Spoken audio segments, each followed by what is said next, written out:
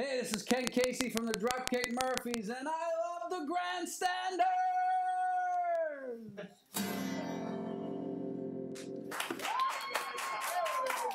Take it away, kid!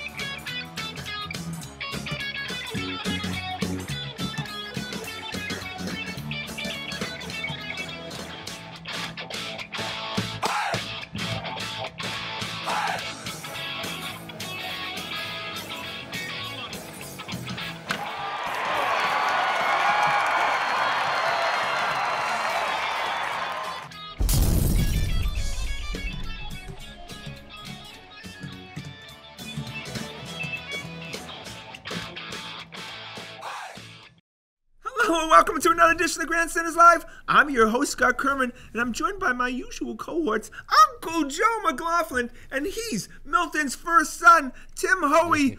Well, boys, we won the World Series. Hey. Oh, my God. Oh, my God, boys. There we go. There we go. That's what I'm talking about. We are spoiled clientele. Oh, I know. 4 times in 15 years, the Boston Red Sox are World Series champions. Not only does it never get old, this may have been as enjoyable as a World Series champion of anyone, right? Just crazy. You know, it brought me back to 1986.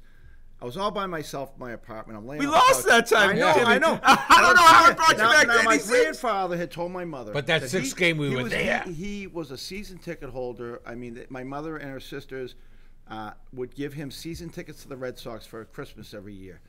That's pretty good. Can you imagine if he gets a season I think it was 20 cents a Exactly. ticket back, but he was off the boat from Ireland. And I get socks. And he said he just wanted to live long enough to see the Red Sox win a World Series. Well, he died in 1958, okay?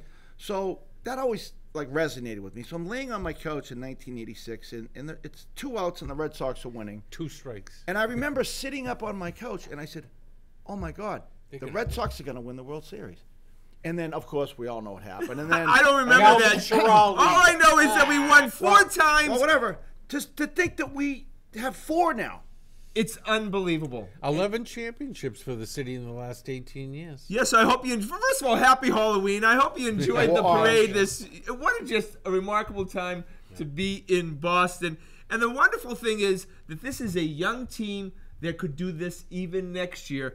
But this is one of the most likable teams that I remember in our 4 major sports in the last 50 years. Yeah, just the likability factor. Everybody except for one guy. Like, there's one guy, David Price.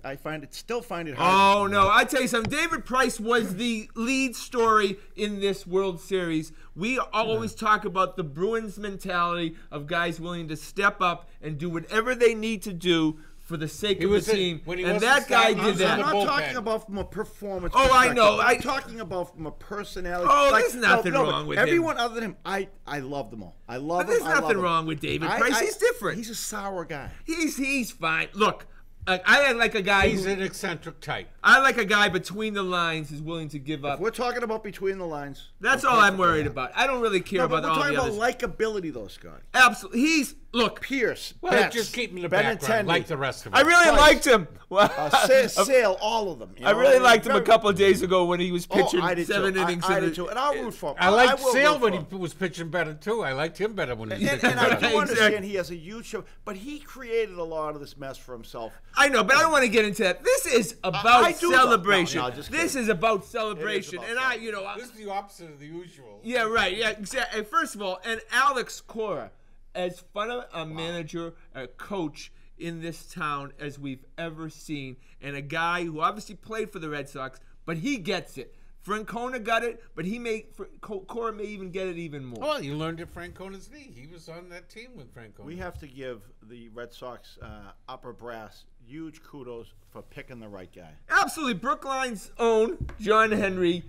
Kudos to you, John Henry. You have brought to the Red Sox organization 4 World Series championships in 15 years, and you're a big part of it because you're willing to spend the money when it needs to be spent. It's funny. They brought two great managers in Francona and Cora. Somebody was funny. They said Cora's salary is like a line error on, compared to the salaries. He makes $800,000 a year on a $233 million payroll. Yeah, they're going to take care of him, Timmy. I'm They pretty better. sure They about should, that. because he was as important as any player on that field. Well, he might get a big OT endorsement like that. Tito. Yeah, right, exactly. Talk about having the whole package, the analytics, the relationship skills with the players, the communication skills, the guts to pull a Price in the second inning, everything, the guts to go with the Valdi for 7. He's our dream manager. He's the manager that we're sitting there on our couch, and he does pretty much every move that we ever imagined. Do you remember a couple years ago, Tito outcoached the Red Sox? Well, absolutely. the Indians. Oh, yeah. For the Indians, he literally, the manager won that series, and our manager lost. He was aggressive. He was like he Cora pushed was all the way. aggressive. Cora pushed every button that was correct. But he was aggressive, and that's what you need. You have to play for that day.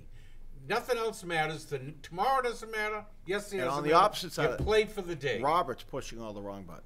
He kept playing for 3 days ahead of time. Well, he was going off the book from before the game. He wasn't believing what his eyes were telling him. Well, he was managing his team, as Cora said, and I thought that he wasn't managing their team. Yeah. He wasn't trying to guess what they were doing next, the Astros, Yankees, or the Dodgers. He was just worried about his own team and what's best for our team at this game. Maybe one of the best managerial jobs you will ever see. I've ever seen in my life. Yeah. It's the greatest Red Sox team in history, bar none. 119 wins. How do you argue with it? You can't argue with it. Baseball's a numbers game, and you just can't argue with the numbers. Yeah, Okay. they had the numbers. There was a reason why Stephen Pierce was on every team in the American League East. Batting Yeah. It wasn't because he was great. But he hasn't batting third. No, I know. He didn't have a Barry in the bottom of the lineup. But I mean, he saw just something in the moment that Pierce had going on, and he put him third in a mega lineup. He's batting third. The most remarkable part of this playoffs has been that our ALCS MVP, our World Series MVP, are arguably fourth outfielders, right? Yeah. Look, we had Jackie Bradley possibly not even God, in what the a series. league What a next series. year, What a series. right? We had Stephen Pierce. He's just a reserve first baseman and a reserve outfielder. I forgot how close Jackie Bradley was to like being gone. Right. At one point, the batting 170, 160. Everyone wanted to put him back down in the minors for a few months. Because you couldn't see Jackie Bradley Jr. being your starting center fielder on a World Series team during the season. You couldn't picture that in October. Except for a ninth inning defensive purpose. Right. Yeah. And what he did, and look, he only got a couple of hits, but they were They gigantic. They were gigantic. All right, so boys, Mookie Betts and JD Martinez, they carried us all year. Yeah. But they were not the men in the playoffs, right? But Martinez had some. But yeah, Martinez good, did. Yeah. Martinez hit his singles. He here and was there, steady, and he probably hit close to 3. But it's remarkable. We didn't get the off. He was hitting about 330. I remember being at a game and looking up. It said 330. But we didn't get the offensive input that we would have expected to win a World Series against the teams that we did beat, with Mookie Betts and JD Martinez not being at their best. I couldn't be mad at them because I just had to remember they got us here. They're the ones that Right, got us absolutely. here. And they did Mookie chipped in with a couple of defensive plays with the arm of the glove, a couple of base running. Mookie defensively was huge. Sure was. All right, Chris Sale, we kind of criticized him. Okay, we did criticize him last week as kind of being a little. Criticized I did, as being a paper tiger, right? I wanted to see him out in the field if you're either hurt or you're not hurt. You're either pregnant or you're not pregnant. Great ninth inning, though. Yeah. Great ninth So, inning. Alex Cora, because he has the complete feel of everything, not only on the field, his players, but how Boston fans react. Who does he put in to finish the game in the World Series but Chris Sale? How apropos. It works well for Chris. And, he comes in. And he Frank hit, Kimbrell, it was nice knowing you. He hit, Right. he hit 96 for the first time in a month in that ninth inning. Okay, so, boys, can we kind of stop about how Chris Sale has shoulder problems? No, Scotty, I do think he has shoulder problems. I think he threw 96 despite the... Oh, I don't No. You No, cannot I throw 96 with a major shoulder problem. Yeah, he just had been holding himself back You think before so? this. Yeah. I think there was something physically wrong with him. And he finally I think he mentally just went in allowed there, himself to let it go. I think he just said, you know what? I'm here for 3 outs. You know, you've played sports and you've had an injury and you play through it and you still give it 100%. You think you're giving it 100%, but you're pulling your punches just a What little I'm saying is he had 3 outs to go, and he said, you know what, my shoulder might hurt. I don't care. I am throwing this ball as hard as I can. Look, we were always ahead in every series we played. We only lost 3 games. Things would have been different, and you would have seen Chris Sale a lot more if these had been tighter series. It didn't feel like we were ahead 3-1. For me, I didn't, because the games were so close, and Kimbrel was such a question mark. In the World Series, when we lost that 18-inning game, the next day was Erod. Things could have gone downhill quickly.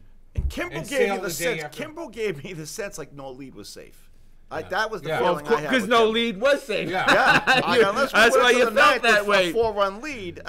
You know, we needed to go to the ninth like a 4-run lead for Sale coming in for me to feel like semi-comfortable. But the fact is, we would have swept if Kinsler can make a simple throw from second base. Right? That was hard. So this series wasn't as close as you think it was. Of course, the Mitch Moreland 3-run homer in Game 4. That kick-started the offense. And you know what's funny? Very similar to Bernie Carbo in 1975. Puig's running around the bases, kissing his biceps. Moreland's home run went 75 feet further than Puig's. Oh, my God. Moreland's shot was a bomb. Moreland's almost went out of the stadium. Oh, I don't know if he's ever hit a ball further in his life. It was a freaking shot. It was an absolute rocket. And Puig, because he's a dick, he... Kissing his biceps. No, right, but he... And doing this, me. But he didn't even turn around, which pitchers really enjoy when the outfielders don't even turn around. Moreland's pointing at the dugout to his teammates, and Puig's pointing to himself. Yeah. That said a lot about the whole series. Great point. All right, Nathan Eovaldi. I think we all have a sports crush on Nathan Eovaldi right now. Probably none of us really knew who he was before he came to the Red Sox. Well, he did catch our attention the first 2 games he played. No, but before he came to the Red Sox, I didn't even know how to spell his name. He came out of name. nowhere to beat the Yankees, his old team. Yeah. So Nathan Eovaldi obviously pitches really well in the extra inning game, but he basically helped save all 3 series with coming out of the bullpen, the way he was starting. This guy, if you had to give him an MVP for all the playoffs, wouldn't you give it to Nathan Eovaldi? You just took the words right out of my mouth. He was the steadying, overall playoff MVP. The overall, Eovaldi's got it. We're good. Like that warm and fuzzy feeling when he was on the mound. He gave you that extra warm and fuzzy feeling. Okay, 100 miles per hour will do that for you. 101. My God! And then an 86-mile-an-hour curve after that. People didn't know what was. They didn't know what was going on at the plate. Okay, let's join Nathan Eovaldi love. Let's get all we want out of it right now, because I'm going to tell you something. Right now, Nathan Eovaldi is free agent, and this is a prediction. Right. Nathan Eovaldi will be playing for the New York Yankees next year. You can take that to the bank. On that subject, what's he worth? Well, 4 years, $20 million, I would think. He can start, and he throws 100 miles per hour. You don't think they get him for $15 million? No. The Yankees got rid of a bunch. They're not going to let him go by a second Remember, time. Yankees probably aren't going to re-sign Sabathia. They've got plenty of money. They're the New York Yankees, and they are reeling by the fact that the Red Sox have won this World Series again. They're taking a beating in New York. And we know what New York likes to do. They like to steal Red Sox. Yes. Oh, yeah. Johnny Damon. It goes down the line for the last 50 years. You think the weak sister there in center field after 07? Ellsbury, Damon. Do you think the Sox might do a Patriots and say, hey, Nathan, go out and see what offers you get. Come back and bring him back to us, and we'll see what we can do. If I was the Boston Red Sox, I'd be talking to Nathan Eovaldi right now and seeing if they could cut a deal. Because if you go with Sale, Price, and Eovaldi, I'm sure they have a number for him.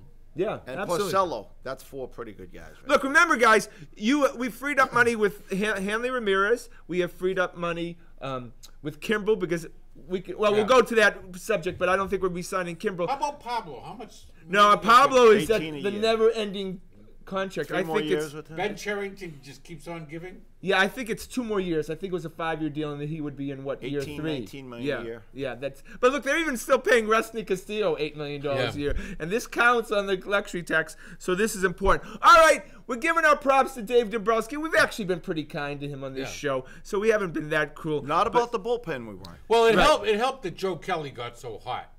But he was right at the right time. Who whispered? Was it Cora who whispered in his ear? Somebody got inside of his head and said, "Throw strikes."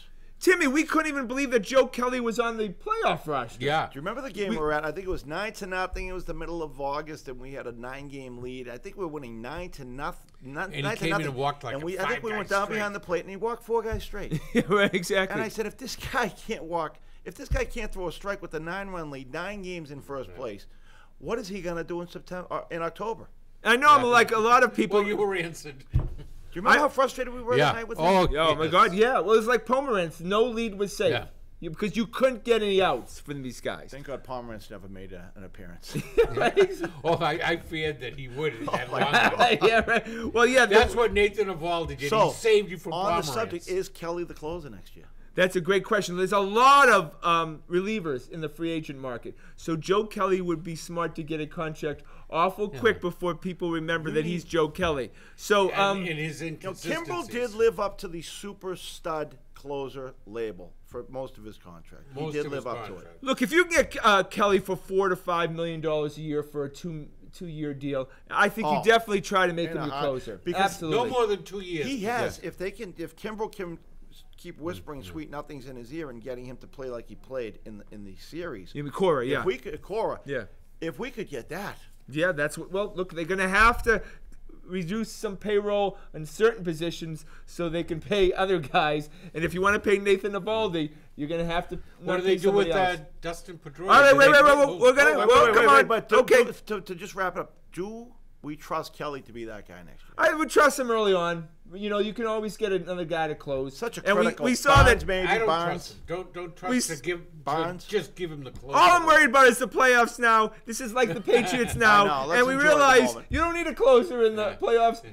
You have your starting pitching flavor. Yeah, April and May just extended spring training. So we have a new word. It's called rover. We ready to hear about this. You know, you think about it as longtime sports fans that we pretty much have heard every word imaginable. But a rover is a spot starter / reliever. Yeah, so right. But now a rover is basically a starter who, in between his starts, when usually these guys throw in between anyways, can give you an inning or two in the playoffs. Instead of a bullpen session. Yeah, right. And so you got to give your props. And this is really a football mentality, isn't it, Tim? Well, they all wanted to. You know what I did? I saw this broken down in the. There's a reason these guys are relievers because they're not They're not starter quality. Yeah. Right. So they couldn't make it as a starter. That's why they're in the bullpen. Except maybe your, Rivera or Kimbrel or. So you have a guy like Porcello, So who's very key in the playoffs. So for your the starters are better pitchers. Absolutely, of There's course. a reason they're starters. There's a reason they're getting $25 million a year. Yeah. So this is going to be something in negotiations in the future with starting pitchers when you're talking contracts. Hey, would you be, would it be acceptable if you pitched in the playoffs and rover during the playoffs? If the guy balks, it's like, okay, well, it was nice talking to you. None Right? of these guys balked. It seemed to a man, every one of them was going to Cora before it and saying, I'll do good for whatever two, you need good me to for do. three. Sale was saying it. Price was saying it. Evaldi It's a was saying football it. mentality. That's what football players do. What do you need me to do? Yeah. That's what they buy in. All right, boys, I love Rafael Devers. I love Rafael Devers now, and I love him for the future. Let's talk about that play at third base. But nobody's upside hitting wise. Isn't that going to be the most exciting thing to see next year? Is the development of him as offensively? He puts good at bats together against good pitching. That's He sure does. 120 years old. Right, yeah, 21 years old, and I think he's just going to turn 22. A violent swing. A swing that literally, he's a guy now that you're not going to go and make a sandwich until he finishes. I'm always shocked when I see his face, how young he looks. Oh, yeah, he's just a a baby baby. face. He looks like a baby, doesn't he? Oh, my God. But, right, so Let's exciting for the future. Let's just talk 1 second about that play at third base. That was a series changer. Oh, absolutely. That backhand. And then he came up. I don't think he's made a throw that good all year. No. That was right in the chest. Because he usually one bounce, two usually bounces. pulling the first baseman's groin trying to reach for it, Look, you're going to grow as a player in those playoffs. Yeah. Regular season's going to seem like nothing when you're in that kind of environment. Well, guys react in two different ways, and everyone reacted in a clutch manner for the Red Sox. And we can give Cora credit for that because he put them in the right frame of mind. Yeah. Yep. All right, so let's go into because the boys have said it. Let's go to the free agents for this year. Ooh. So Kimbrel gone. Yeah. I don't know. He carried us all year. He's carried us for the last 2 years. He has overwhelming stuff. So you think Hira gone? Are you going to pay him $15 million? Gone. Gone. Okay. Joe Kelly here or gone, Joe? I like him here, but I'm afraid he's gone. I'm surrounded by Irishmen. I would hope that Joe Kelly would. Oh, I want him here. But my buddy, we were at the game. He calls him Bazooka Joe. All right, so Joe Kelly stays. Nathan Evaldi, you already know Wait, he's about Kelly. About Kelly. He's stay or go. What's someone else willing to give him? All right, we that's can't what I'm thinking. All right, stay or go, Kelly. Stay. All right, stay. I want him to stay. All right, so all three of us stay. Evaldi, he's gone. Joe. Oh, I want him again. Like I know what you want, but is he gone? Is he here? Yeah, he probably will be gone. Someone will make him an offer. Unfortunately, he's going to be gone. Someone's going to throw stupid money. All right, at him. Stephen And Pierce. it's not worth it. Stephen Pierce again. You know, look, yeah, right. we got it. We got the best of it. You get as best as you can in Stephen Pierce. You don't know what these guys are going to do in the playoffs. He's a proven commodity. But they're not going to overpay for Stephen Pierce. Throw him a freaking bone. Throw him a bone. So if he ends up, this is a guy who could end up in Arizona. Will with a Pedroia big be back? contract. That's a question. Well, yeah, that's for another show. Pomerantz. Now, Joe, we had talked about Drew Pomerantz last week, and you had said we thought, okay, he's gone, but you had said maybe he stays, and now all of a sudden I'm thinking that Drew Pomerantz could have a little deal that they, if they saw him in the bullpen at the end where he was looking good. So Pomerantz, stay or go? I think he stays because no one else offers him anything. He hasn't shown anything. And the Red Sox, if anyone, will throw him something. I think that's right. I think Drew Pomerantz actually stays. I think he's the surprise of this. I don't think anyone else will offer him anything more than a minor league deal. I hope he's gone. Yeah. All right, and Ian Kinsler, thanks for playing our game, Ian. Yeah. Nice knowing you. Right. I would retire if I was you, but maybe the one guy that didn't step up. He sure didn't. He was a stiff. He's the one guy that didn't have a moment in this series. And he was supposed to be the heady veteran that we were bringing Go in through just that for lineup. this. Everyone had a moment. And I told you I hated him. And Cora wanted them just to turn the double play, and he didn't do that. Everybody, from the front of the bench, except for Pomerantz, everyone had a moment, except for Kinsler. Okay, we're going to almost... He had a moment, but it was a bad one. Yeah, it was a bad one. I hate to end the Red Sox talk, but we'll be talking about them all off-season. But I ask you one question. Are the Red Sox right now, because of the likability factor, and because, of course, they won a World Series, number one in this town? Joe? No. No? I think the Patriots, I think the NFL is just number one across America and in the hearts of the fans right now. You guys are wrong. The Boston Red Sox are the number one.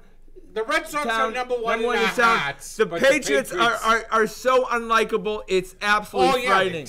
Oh my God! Well, I don't mean from and a I've seen every likability Patriots game that's ever I am been. from a who tunes into the game standpoint. Oh, I know, but ratings, the pink helmets is still hanging out right now with the Red Sox. And the fantasy people with the Patriots watch their numbers. But the pink helmets will bail on the Patriots so quick it'll be frightening. All right, so boys, we go to the New England Patriots, and the Bills game was absolutely painful to watch. A rock fight. It was. I watched every second of every game, and I turned it off at halftime. It was a rock fight. And how many times are they going to say that the starting quarterback Anderson for the Bills was taken off the golf course? Oh my God! First of all, the announcers. He looked like he still was on the golf course. He might have been the worst quarterback I've ever seen in my life, except for Scott Zolak. It was like he didn't even care. That was embarrassing. That was not good for the NFL. I remember he got stopped one time, and he got up. He's like, "What do you guys let these people tackle me for?" He didn't care. He mailed it in. I feel like the Patriots are mailing it in personnel-wise because when you go into a game with James White and a guy that's on the practice squad, Cordarrelle Patterson didn't even know how to run with the ball. They got him as their running back. Two running backs on the squad for the game. Two running backs. But they're giving it to a guy who doesn't. You're right. Who's a wide receiver. Barker was there too, but he he returning a ball. He got into a couple plays, right? That was like a high school game. Yeah. That really was like a high school game, right? Patterson was running, standing up straight, looking straight ahead like he was returning. Have you ever seen a worse offense than that Buffalo offense? Oh, they are abysmal. Pathetic. That was. But the Patriots weren't too sharp themselves for a Super Bowl contending team. But you know what amazes me? You look at LSU, Alabama, all these tremendous college football players out there, and they can't put a team together. This is what they put on the field. They went to the playoffs last year with Tyrod Taylor, and they said, "Okay, see you later, Tyrod." I know you don't get rid of good quarterbacks. Well, don't they have a good young quarterback who's injured right now? Yeah, that Josh Allen. Yeah. Okay, Whether guys. he's good or not remains Yeah, to be but seen. he's a top pick, Yeah. 7th pick or something like that. We love Rob overall, yeah. Gronkowski. We love him. We love Rob Gronkowski. He stinks this but year. no, he doesn't. It's time. Look, guys who have had that much punishment at the tight end position do not have 15-year careers. I hate to tell He you. made one of his This greatest is what. catches of his life in that game. Yeah, but this is what his 9th year, I think. 8th or 9th year. I think it's time for Rob Gronkowski. This is going to be his last year. That's the prediction. Okay, I hope absolutely. not, 'cause I really enjoy him. I love watching him.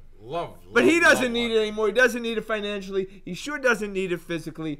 Rob Gronkowski can do Well, a lot if he of thought fun- about retiring last year, he'll definitely think about I it think it after might this be year. his identity. I think it's very hard to give up a sport that you love. And it's not just so much the sport, it's the guys, it's the camaraderie, it's all of that. All of a sudden, that season comes around and you're not in the locker room. I Yeah. think he sticks around for another year. All right, well there you go. All right, and let's already say goodbye to someone. You know, we hardly knew you, but Josh Gordon, good luck with the rest of your life, because it's really not just a matter of weeks, not a matter of days. Quite possibly he could already be out of the Patriots locker room right now. That's not going to last much longer. I But disagree. they need him so much I badly. disagree. Belichick had him out there. They're saying that this was completely erroneous reporting with They this put late him on the stuff. podium. Yeah. I know. They're just it's Was it's, this erroneous it's reporting? tough love. Somebody forced brought love. up a little conspiracy theory. No one said it was erroneous reporting. Somebody though. put a little conspiracy theory out there. That Well, Ian Rappaport is a that pretty Belichick respected- leaked it to somebody to see if it would get into the press. He was trying to find the leak in the locker room. I don't know. Well, Ian Is there any truth to Rappaport's that? he worked for the Herald. He's pretty a le- respectable guy, Yeah. and obviously, you know, he's at Gillette Stadium every day, and he would not Hey, have they did put not this get a out. receiver at the trade deadline. I think they're going to ride this pony till the end. I think that the Patriots know that they don't have a Super Bowl contending team, and a team that's going to win the Super Bowl. but And they they're can luck into it. they're interested in You their know what? draft picks, You and know- they weren't given any of those. Here's up. the thing, Scotty. Injuries. I mean, Oakland was on a roll last year, and their quarterback got hurt. Or was that 2 years ago? 2 I years mean, ago. injuries are devastating in the NFL. There's a long road to go, and depending on injuries, you never know how these things are going to pan out. You know what I mean? All right, Houston looked good a year or two ago, and then The all of a quarterback sudden got they hurt. were down to Yeah, a few guys get hurt. Yeah. A few of your key superstars. Yeah, when Watson got That hurt, is- absolutely. That is one thing that Belichick does. He built a depth typically on teams. A lot of these teams are so dependent on one, two, Well, or Timmy, three. we have well, no well, depth if passing. Brady, if I Brady know. goes down, We we're have no dead. depth in any of the positions. It's Well, frightening. whatever We don't he even have does. first string guys. No. on But a lot of defense. these We teams, really don't you even see have one or first- two guys get injured. Of course, Brady is the key. No, but- when Brady did anything, Look, we don't even have any running backs. We don't have any linebackers. Who This are team who is are you afraid of? I'm afraid of the Rams. Who else? The Chiefs. the Chiefs. We beat the Chiefs. Jaguars. We Chiefs. beat the Chiefs. Yeah, here. If we go to Arrowhead, Oh, it's they're not gonna even kill close. us. But All right, boys, we we gotta do beat- some they have a predictions. horrible defense too. We have a horrible Yeah. defense. They have a horrible defense. We got to do some predictions. They're playing the Packers. That should be an exciting game. Who holds? This will be like the Chiefs game. Whoever has the ball last I'm going to wins. continue with my wrong predictions. All right. haven't had wrong. I have it. The Patriots 60. The Packers Again? 59. I'm going to I was stick. the only one with a low scoring game. I'm last week. sticking with 60 until the Patriots again will score 60 points this season in one game. All right, go ahead, Timmy. I'm going to say 30-28 the Packers. All right, Packers. Joe. Oh no, I gotta stick with Brady at the last second coming through. The only reason I'm saying this because every time All I right, so pick against, Patriots every win. time I I'll pick just- against the let Patriots, me they win. flip. I'll just flip Tim's score. Okay, go to the Celtics quickly. Uncle Drew scored 31 points He for the looked good, Pistons. too. Did It was kind did of a you thing read- where he says, "Who's the boss? Do you know Who's why? the boss?" Do you know why he credited Tommy Heinsohn? For Tommy making him lose Heinsohn some said he weight. looked overweight and out of shape. And Uncle Drew came on and said, I have to give thanks to Tommy Heinsohn. He said, I don't look think I was fat. at my physical peak. He was on the Stairmaster. He was on the bicycle all week. He lost 5 pounds. You gotta let He him looked. talk. He looked. This was fluid. this is quoting him. Yeah. Tommy's about 80 pounds. And he got a haircut too. Tommy's we head all weighs know 80 pounds. we all know when we gain a little weight, the first thing we do is get a haircut. Yeah. Right? All right, boys. Gordon Hayward or Grandpa Gordon Hayward looks slow. Again. He's not finishing at all. We think that the games in Utah never really happened. Yeah. Right? So we think that's fake They news. just told us about. them. Yeah, right. So when is the Gordon Hayward that everybody's talking about? When is he coming? When's that all I start think coming? he's still finding his groove. Okay. Did he ever have a groove? We don't know. All For 5 right, minutes of one game. boys. Marcus Morris isn't this good, is he? Because Marcus He Morris, looked good last night. I'll tell other than you. Jason guys- Tatum, Marcus Morris has been the the most man- consistent player on the Boston Celtics these The 7 man games. can score. You know, he used to go in last year and he would take he never met a shot he didn't like. He was rebounding He was the last one guy who would go in the second team who could score. I'd say, why is he the only one shooting? Because he was the only one that could shoot. But now other guys can shoot. But he's full of confidence, and confidence is a giant part of being a basketball player. All right, before we gotta go, Marcus Smart is shooting 34% from the field and 17% from 3-point land. Won't It's time stop for him Marcus from shooting. to Won't make stop his him. presence. He's gonna get into a fight the next game against the Yeah. Bucks. Just bank on it. All right, that's our show for tonight. Want to thank the boys. Want to thank everyone behind the scenes. Of course, Handsome Todd and William the intern. Please check us out on our website at thegrandstanders.com and tune in again next Wednesday night at 6:30 for another edition of the Grandstanders Live. I'm your host, Scott Kerman. Have a great and happy night.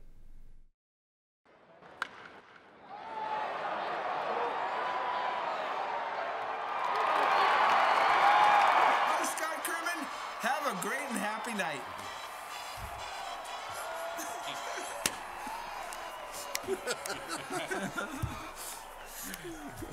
The elephants are in town. Here comes the circus.